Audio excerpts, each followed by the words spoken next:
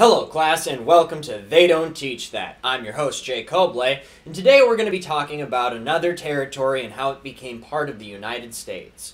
What do you get when you cross a Spanish settlement, a handful of alligators, and a 24-pack of natty ice? You guessed it, we're talking Florida.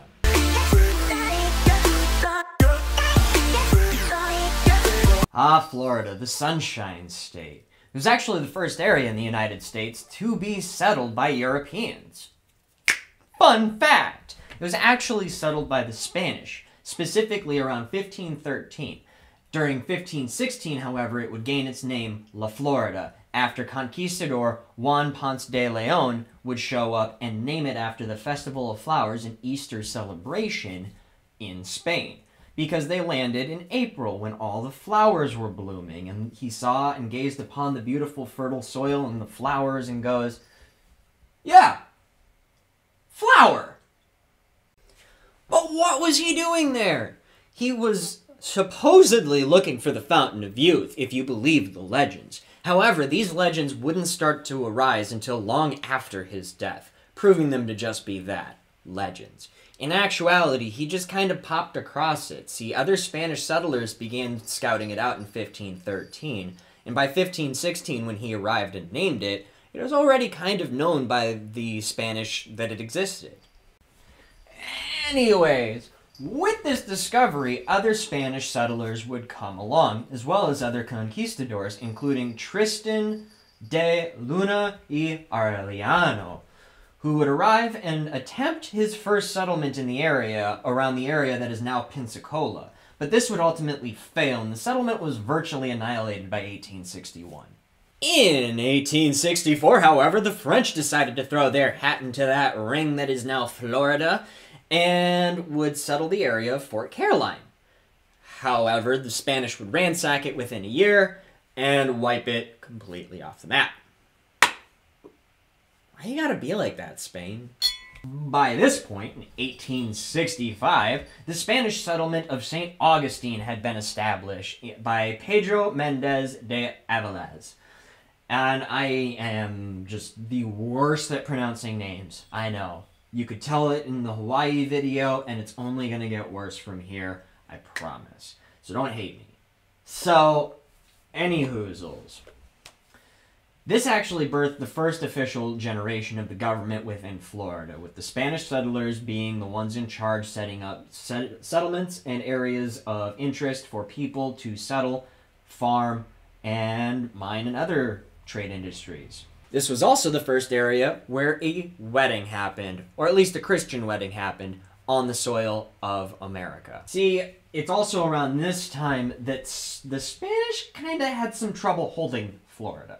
See, they also had areas in Cuba and the West Indies, but they really didn't have that strong of a foothold or defensive positioning.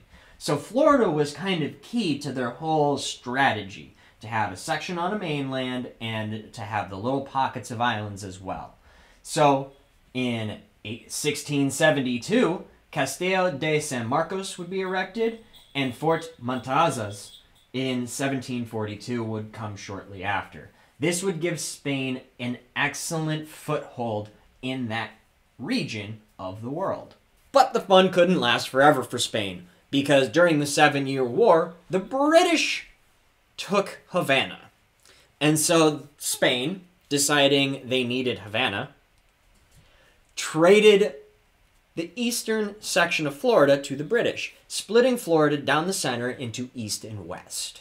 Don't worry guys, we will be covering the 7-Year War in a future video. There's actually quite a few future videos that are going to be brought up within this specific video. So bear with me. There's a lot of crazy stuff that Florida is involved with.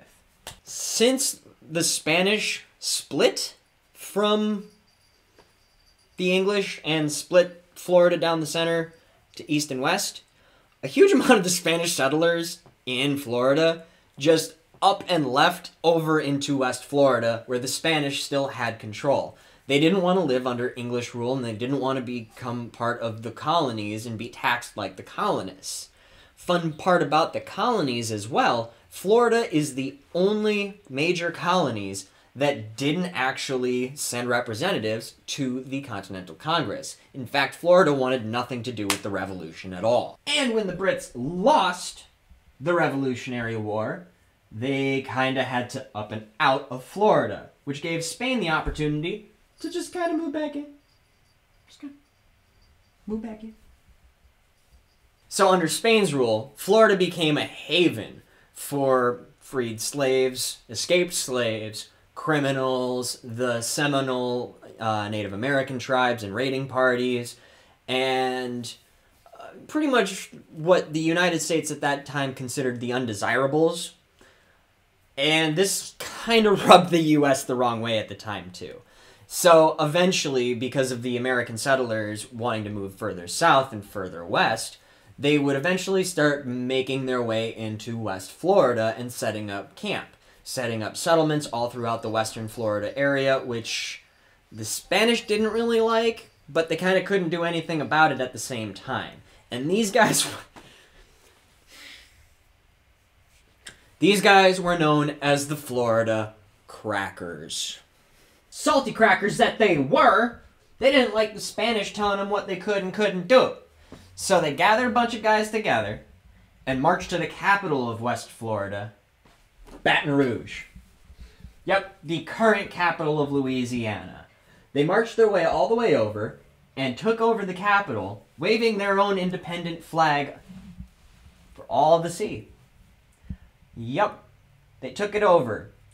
And upon taking it over as well, the U.S. government kind of annexed the rest of it and called it theirs because they claimed that they had bought it during the Louisiana Purchase, so therefore it was theirs, not the Spanish. And from there, the U.S. kind of just annexed into Mississippi and Alabama and what is now parts of Georgia, and kind of just took over that whole chunk of Florida. The president at the time, President James Madison, our fourth president, by the way, who also fought in the War of 1812, which we'll be covering in another episode, basically just kind of said, yeah, that's ours, so we're going to take it, and just kind of took over all those little areas, kind of took over a lot of little pockets throughout that region, and that was just kind of all that was to be done with it. And Spain at the time couldn't do anything because they were busy fighting their own wars in the peninsula. So Spain isn't sending any troops, and America's just kind of taking the land and making it into their own territories and their own new states. So there's not really a whole lot that the Spanish could do about this. So they kind of just let it slide. And it wasn't until like 1812 when the U.S. annexed the Mobile district of West Florida and claiming it for Mississippi that a few of the Georgian citizens tried to convince the eastern Florida residents to just join the U.S., which failed miserably.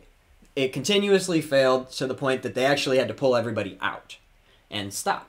See, it was around this time that the Seminole Native American tribe had begun to attack inwards on the Georgian settlements, townships, and travelers.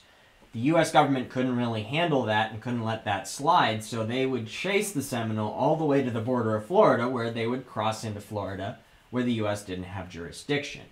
In fact, the Secretary of State at the time, John Quincy Adams, the son of John Adams, actually had something really interesting to say about it. A derelict open to the occupancy of every enemy, civilized or savage, of the United States, and serving no other earthly purpose than as a post of annoyance to them. John Quincy Adams. And so it was that the U.S. annexed into Florida, effectively taking over its government, while Spain couldn't really do anything about it. Spain was recovering from the Peninsula Wars, where they were basically rebuilding their entire cities, all their towns, and everything that was damaged during the war. So they couldn't afford to send the people, the manpower, the soldiers, or the might to take it back from America. So, in 1822, they gave it up. Actually, they gave it up in 1821. We made it a territory in 1822, combining it completely into what we now know as Florida. And it wasn't until 1842 that we really started to give Florida some credence in towards being a state. And it wasn't until the Second and Third Seminole Wars came to their conclusion that Florida would gain statehood on March 3rd of 1845, the very last day in office for President John Tyler. Florida was named the 27th state of the United States of America. I'm Jake Hobley, and they don't teach that. Thanks for watching.